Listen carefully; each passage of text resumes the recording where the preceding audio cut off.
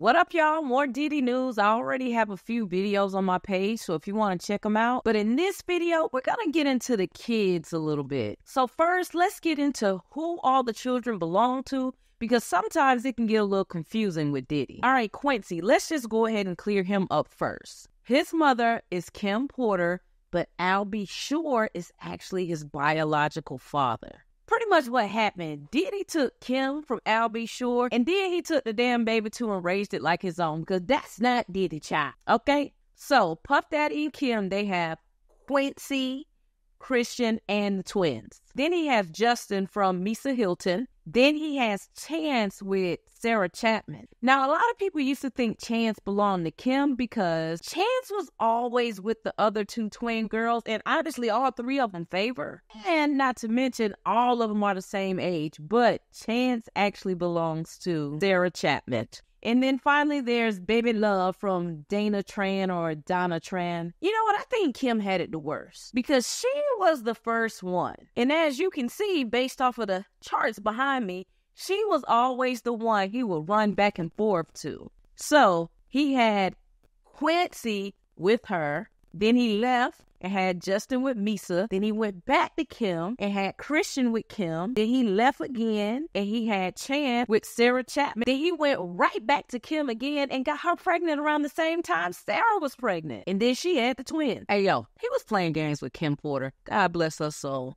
He didn't do right by her. So now that we have a little bit better of an understanding of the kid dynamic, let's get into some of the more recent issues. So Diddy is pretty much under investigation by Homeland Security and the Feds. Now, he hasn't been formally named as the target of the investigation, but I think all of us know that he obviously is the target. So, sometime last week, Homeland Security ran into two of his homes, one in Florida, one in California. Hey, yo, they said when they hit that house in Florida, them boys came out the water like Navy SEALs. They was on a mission. I'm assuming nobody was home when they hit the house in Florida. Now, the Cali residents did have people on the inside, including his two sons, Christian and Justin. Now, I don't know what Quincy was. Quincy kind of be up out of the mix, and I don't know where the little girls was either. I'm assuming that maybe the girls was off to school because this raid did take place about 1 or 2 o'clock in the afternoon, maybe a little earlier. So I think it was smart that they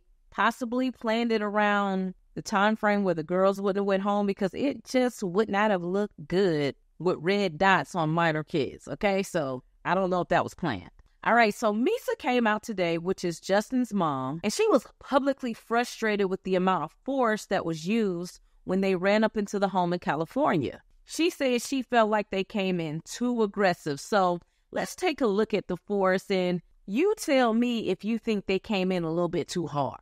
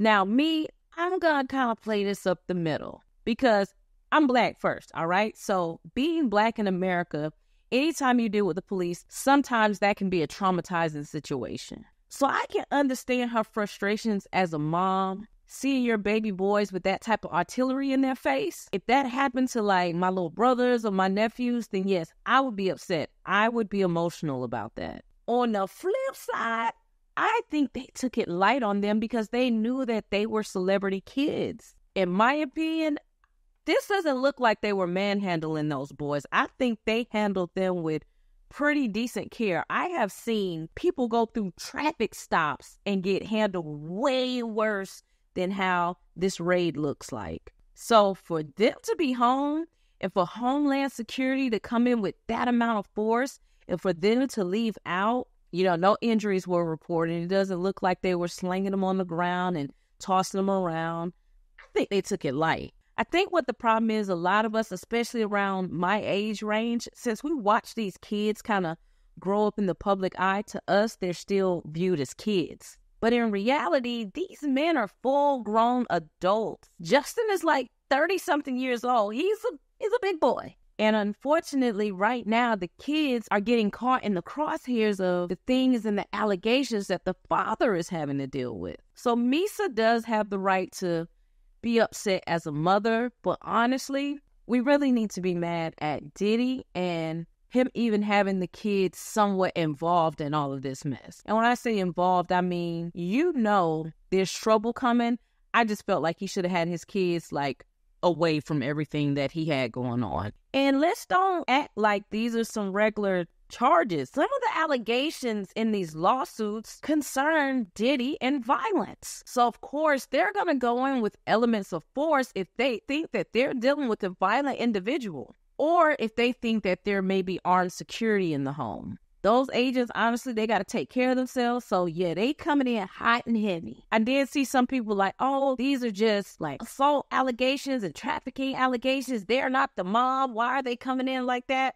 Once again, you got to remember, there are violent acts surrounding Puff Daddy. In Lil Rod's lawsuit, he said that Puff Daddy was involved with the situation with a pow-pow involved. He also said that Diddy kind of insinuated that he was involved in the shooting that took place way back in the day where Shine took the charge and J-Lo was involved. So Lil Rod has made claims of violence surrounding Sean Combs. Even if we flip over to Cassie's lawsuit, her lawsuit details extreme elements of violence to her and to others. She talked about how she carried weapons for him sometime. She said that he blew up Kid Cudi's car. Talked about how he wanted to run up and do things to Suge Knight. And these are not the only two accusers. He has other alleged victims that were saying he was abusive to them. So if these people think they're running up on a dangerous individual, yeah, they're coming in with some force. And not to mention, it was also said on the news that they actually found weapons in the home with the serial number scratched off. So we got to have a reality check here surrounding Puff Daddy. Diddy is not accused of some little white-collar crimes like insider trading and credit card fraud. He has some serious allegations floating around his name. Not to mention that Justin has already been named in Lil Rod's lawsuit. Now, Lil Rod's lawsuit is very conflicting to me. I don't believe half of the stuff in that lawsuit, and I find his lawyer, Tyrone Blackburn, to be a little shifty and sometimes uneasy, but there are things in that lawsuit where I'm like, okay, this is a little believable. For example, he was the first one to mention the kid, Brendan Paul, was the one that was responsible for supplying the drugs for Puff Daddy and all the parties. And guess what? When Diddy gets stopped in Miami, guess who's with him? Brendan Paul, the guy from Lil Rod's lawsuit. And guess what he has on him? He has drugs. But back to Justin. Justin is involved in this lawsuit with Lil Rod as well. He's accused of being involved in a shooting that took place at Chalice Studios. You can view the video on my page where I go into a lot more detail about that. But he's also listed as someone Diddy would use to go get girls and actually partake in the freak-offs. So when Homeland Security is running up in that house, they're looking at Justin the same way they kind of looking at Diddy. Everybody is kind of on the radar at this point. Now, Tyrone Blackburn is the lawyer who's representing Lil Rod. He dropped an exclusive today that he may be representing a woman who's possibly about to sue Christian Combs for harming and assaulting her. We don't know who this woman is, but I'm sure by the end of the month, we'll have some more information. But I got my eye on Tyrone Blackburn. He is a little shaky for me. He's had a couple missteps in this lawsuit that he has written up for Lil Rod. So I'm watching him. I'm not all the way bought in. You know what? If Diddy really, really cared about his kids, he would start putting things in place and he would begin to kind of back away from his kids a little bit. I'm not saying he can't be around them at all. But honestly, if it was me, I would let my baby girls go be with their grandmother. Quincy, Quincy, you either need to go back home to Al Be Sure, or you need to go over there with the baby girls and the grandma. Justin and Christian, I would probably get them a nice little apartment, set them up where they're far, far away from my house. And the other two little girls, y'all need to go, go with your mother. Because honestly, you don't want your kids in this type of situation anymore. And Diddy should have known the feds were coming. I knew they were coming. If I knew they were coming, how come he didn't know they were coming?